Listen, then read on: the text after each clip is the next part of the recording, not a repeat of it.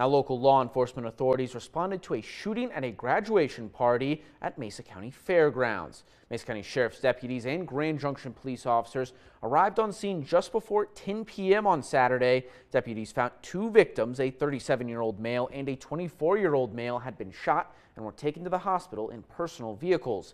A 26-year-old male was detained at the scene and transported to the Mesa County Sheriff's Office for questioning, but as of now, no charges have been filed in relation to the shooting.